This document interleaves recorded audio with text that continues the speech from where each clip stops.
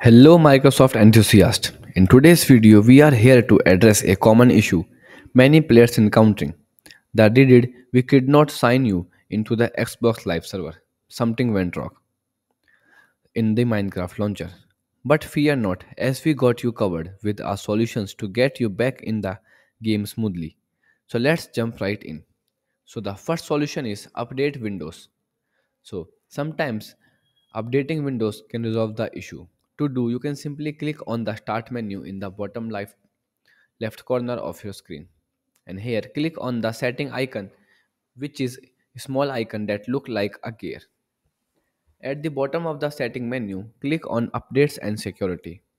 And then click on check for updates to see if your computer is up to date or not. Step 2. Update Microsoft Store. Press the window logo key plus I and then click Apps and Feature. And navigate to the library by clicking the library icon at the bottom left corner of the app. And then click on the Gear Update button at the top right corner of the app. If any updates are available, you can either update them individually or click and update all to update all apps at once. Step 3.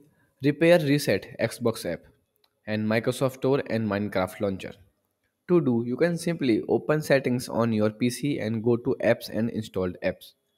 And here type in the search box Xbox Live, then click on the three dots and click on advanced option. And then scroll down and click on repair.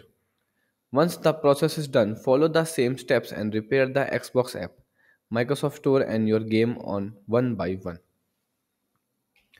Step 4. Reset Microsoft Store cache. Open the command prompt as an administrator and then type wsreset.exe and then press enter.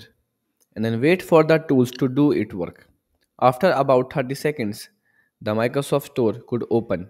If it does not, try opening it manually. Solution 5. Delete and reinstall the launcher. So sometimes deleting and reinstalling the launcher can fix this issue. So firstly, uninstall the Microsoft Minecraft launcher. To do, you can simply open the settings app and go to app and feature and then find Minecraft launcher in the list of installed app. And click on Minecraft launcher and then select uninstall. Now we see how to download Minecraft launcher. Visit the official website of Minecraft and go to download section. Here, download the latest version of the Minecraft launcher. Now we see how to install the Minecraft launcher if it's downloaded. So you can simply run the downloaded installer file by run as administrator and then follow the on-screen instructions to install the launcher on your computer. So by following these steps you can successfully install the Minecraft launcher on your system. So that's all for this video. I hope this video is helpful to you. So please don't forget to follow, subscribe and share.